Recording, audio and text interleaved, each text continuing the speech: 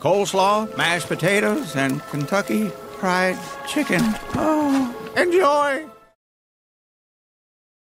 If you enjoy eating chicken, chances are you have stopped by a Kentucky Fried Chicken a couple of times in your life. With 22,600 outlets scattered across 135 countries around the world, it can be hard not to stumble upon one. Last year, KFC's system sales grew 6% worldwide, and the franchise has a brand value of a whopping $8.3 billion. Not bad for a company that originally started in a little gas station in North Corbin, Kentucky. The founder, Harlan Sanders, built the franchise with his own two greasy hands, and by doing so, he changed the world of fried chicken forever. And that at an age when people usually start thinking about retirement. The man's story is anything but usual. And it goes to show that sometimes going against the grain is exactly what you're supposed to do. Curious to find out how Harlan took his small rural gas station operation and turned it into one of the most successful fast food franchises in the world? Then make sure to keep watching this video.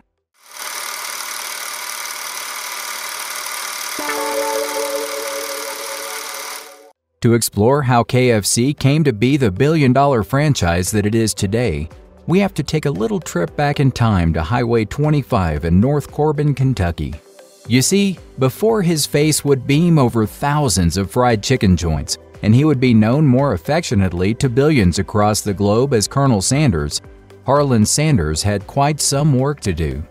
After all, you don't receive the title of Colonel for nothing.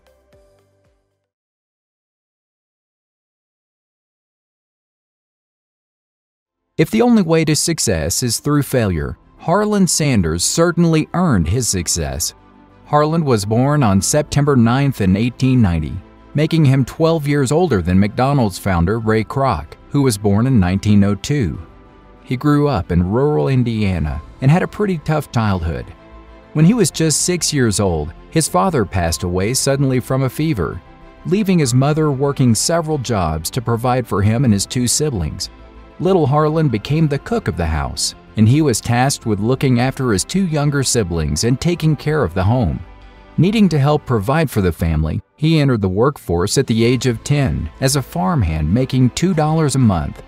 Today, this amounts to some $55 or 46 euros. Due to his unpleasant relationship with his stepfather, he left home when he was 12. And for the next 3 decades, his career was varied. At age 15, he was working on a streetcar, taking fares and making change. When he was 16, he forged some fake documents saying he was of age to enter the army. Not soon after, he got sent to Cuba, where he was honorably discharged after only 3 months. With such a short service, Harlan never became a military colonel. But little did he know that title would come to him anyway later in life. After his army stint in Cuba, Harlan made his way to Alabama, and over the next 20 years plus, he worked a variety of jobs such as being a railroad worker, an insurance salesman, a country lawyer, a steamboat ferry operator, a tire salesman, and secretary to the Chamber of Commerce in Columbus, Indiana. For 6 years, he was the operator of a gas station, his longest tenured job, before it was closed due to the Great Depression.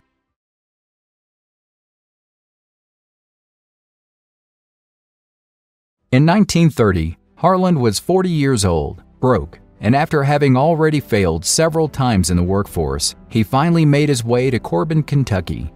There, Shell Oil Company agreed to allow him and his family to live at a recently built gas station.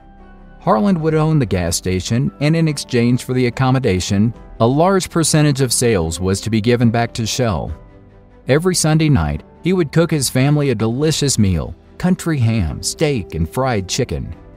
With hungry motorists passing through his station day and night asking him for dining recommendations, Harlan soon realized he should be the one providing them the food. He knew he could potentially earn some extra money if he would start serving the hungry travelers his family dinners.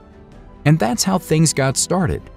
He advertised it as a Sunday dinner 7 days a week. And as you might expect, especially as fried chicken was a tremendous success. Of course, Harlan didn't have a restaurant, so at first, diners ate at his dining room table with his family. He called it home meal replacement, and he was selling complete meals to busy, traveling families. Soon enough, the word had spread and people from across the state came to visit solely for the delicious hearty dishes of steak, country ham, eggs, biscuits, and fried chicken. Eager to feed more customers than his kitchen table could handle, Harlan eventually bought out the motel across the street. He turned it into a 142-seat restaurant and moved his restaurant there. With more space and a growing demand, he also started toying with his fried chicken recipe. Soon enough, he had come across the now world-famous 11 herbs and spices and threw them into his fried chicken recipe. By now, people from all over the country found themselves lining up at the gas station to get a taste of the fried chicken Harlan was cooking up. And life was looking quite rosy, but things were far from over.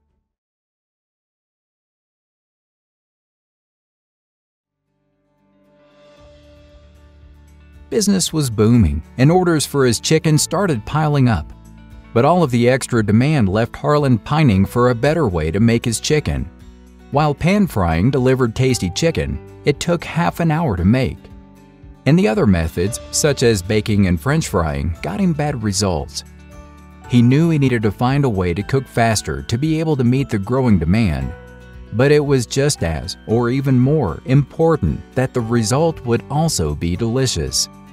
Luckily for him, one day he stumbled upon a tool that would allow him to do just that. At a local hardware store, he found a new interesting device, a pressure cooker. Retaining all the moisture and only needing a few minutes, the pressure cooker allowed him to further expand his business. And the device would change fried chicken forever. It didn't take long before his cafe became the go-to destination for people in search of a perfect piece of fried chicken. In 1935, the governor of Kentucky, Ruby Laffin, even bestowed Harlan the title of Colonel in recognition of his contributions to the state's cuisine. And from that point forward, he would be commonly called Colonel Sanders. But unfortunately, there were still some dark clouds ahead.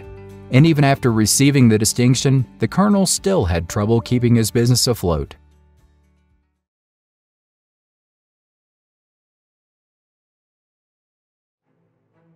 The first trouble started in 1939, when just a couple of years into its growing success, Sanders' Cafe was destroyed by a fire. The fire burnt down the entire restaurant, but Harlan was not deterred. Instead, he rebuilt it and even added a motel onto his new restaurant.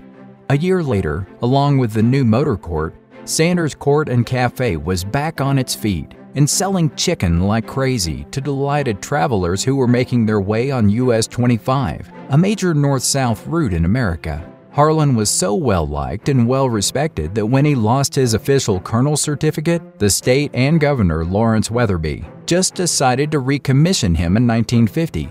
So in truth, he was a colonel twice over.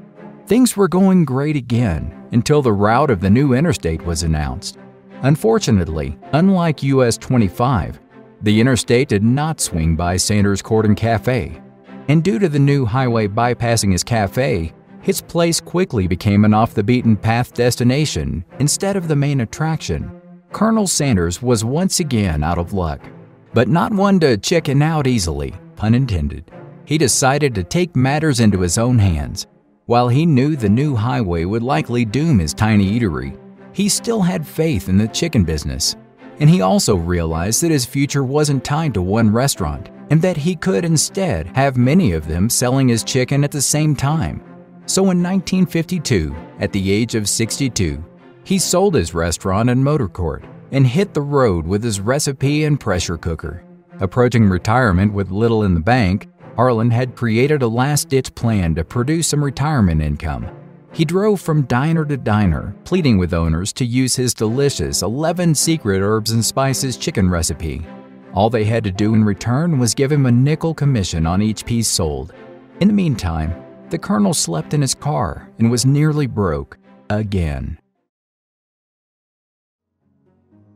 That same year, Peter Harmon, the owner of Dewdrop Inn in Salt Lake City, became the first to accept his offer. And with nothing more than a handshake agreement, Salt Lake City became the first city with a Kentucky Fried Chicken franchise. By 1959, he had made over 200 such deals in the United States and Canada.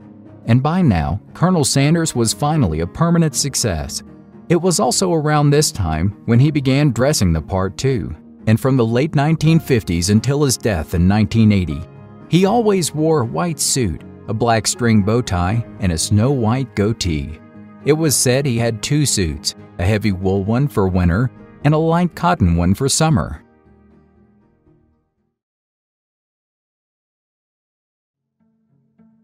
In 1964, Harlan sold his Kentucky Fried Chicken Company for $2 million. Today, that would be around $15 million. However, despite selling, he stayed on as a spokesman and the face of Kentucky Fried Chicken until his death in 1980. For the rest of his life, he traveled across the country and the world talking about chicken. But although he kept working as a spokesperson, he was not pleased at all with the taste of his famous chicken and gravy. He would visit KFCs across the country, criticizing the low quality of the food, saying the gravy was horrible and that the extra crispy recipe was nothing more than a damn fried dough ball stuck on a chicken. And he wasn't going to be silent about his critical opinions either.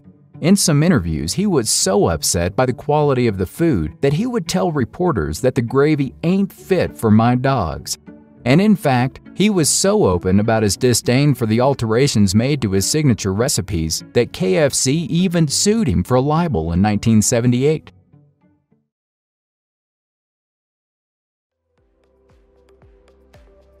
While it was at one point having a pretty miserable decade in America, today, KFC is doing well.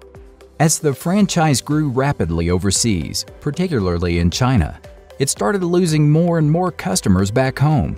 Competitors were flaunting nicer restaurants, tastier chicken, and more persuasive marketing. And not to mention that fast food giant McDonald's and the other burger chains also sell a lot of crispy chicken, sandwiches, and nuggets nowadays. But in 2015, the fried chicken franchise began a mission to reclaim its fried chicken empire with a U.S. turnaround plan. The plan included store renovations, staff training, and a summer advertising campaign featuring Darrell Hammond as Colonel Sanders. White suit, black tie, and all. Today, the company keeps the stunts and campaigns coming to regain relevance and stay top of mind with its customers. And it is safe to say that learning to take marketing risks has paid off well for the franchise. For anyone who is tired of hearing impressive tales of visionary young CEOs, this was the story of an old man's journey to discover his greatest talent. Colonel Sanders started his big business at the age of 66, but he had a talent and a unique recipe.